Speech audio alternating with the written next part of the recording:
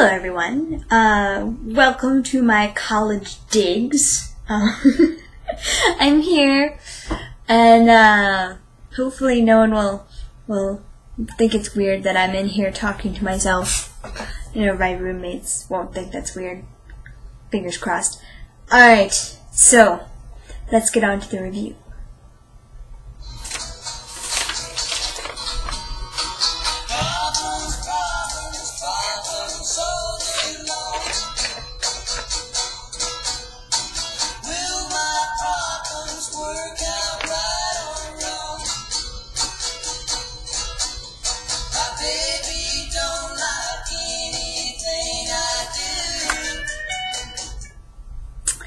So, this is Carry On, Mr. Bowditch by Jean Lee Latham.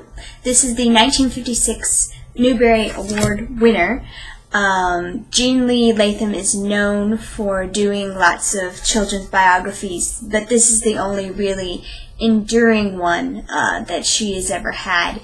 It's a biography about this guy named Nathaniel Bowditch, who was a very important mathematician in the late 1700s, early 1800s. He was American, so it was right after the Revolutionary War, and he was just a brilliant guy. He didn't have any formal schooling of any kind, basically, he got taken out when he was 12 because he was part of a really poor family. But all of the people in his family had been or were in some way captains or people. They were sailors. They all worked in the shipping ships, and anyway. And so he actually, that was not his skill. His skill was math. He loved math when he was a little tiny boy. And so he grew up just loving math, and so instead of going off to sea like everybody else, he went to this chandlery place or something, and he got a job. He was indentured for, I think it was 9 years that he was, meaning that he couldn't leave this certain job, and he wasn't really paid. Anyway, so he did that until he was 21, and he just loved math, and he started figuring out how to do things better than, the navigational stuff better, and how to explain it to the people around him. So this book, I remember really, really liking it. I read this when I was 12. I remember loving it. See, the deal is, the more I think about what I should talk about this book, the less substance I feel there is to talk about. He has a lot of hardships, yes, that Nathaniel has to overcome, but, they're not really that big of a deal. I mean, he was indentured. I'm sure there are a lot of kids who are indentured. I mean, it's cool that he figured out how, he self-taught himself. That's amazing. Good for Nathaniel Bowditch. I'm just not sure how that's supposed to be exciting for us as readers. There's also a lot of death. A lot of people die in this book.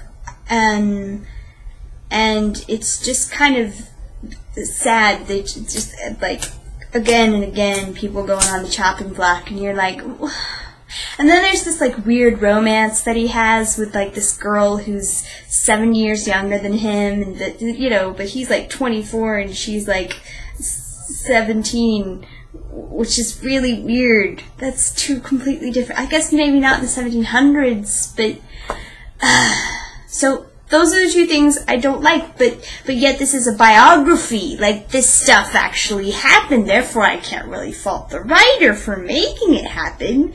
So I'm at this weird place where I'm the book was fine. It was fine.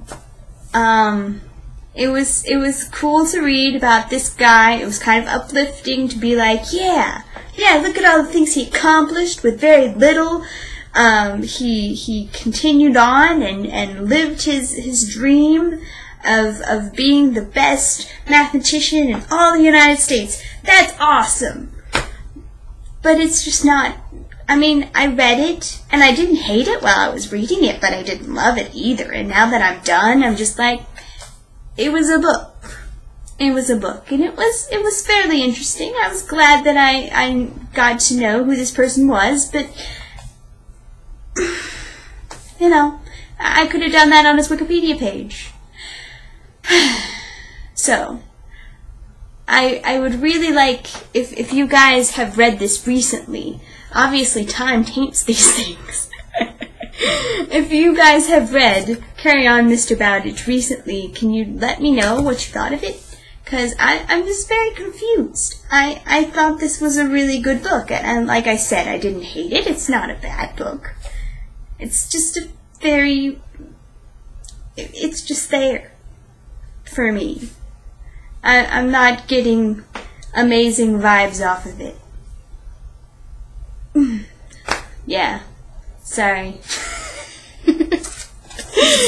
So, here, I'm not going to bother turning on the music again. There. You can just read it. 3 out of 5 stars. 10 and up. Very historical. You know, it's probably a good read for school. But for fun. Didn't make me excited. So, there we go. Please, if you've read it recently and you understand this more than I do, please let me know. I would love to hear your opinion on it. I'm already reading the next book, which I'm very excited about because I know I love this one. I've read it at least twice. Chocolate in the Chocolate Factory! Ah! Sorry. It makes me happy. Alright. I'll see you guys later. Bye-bye!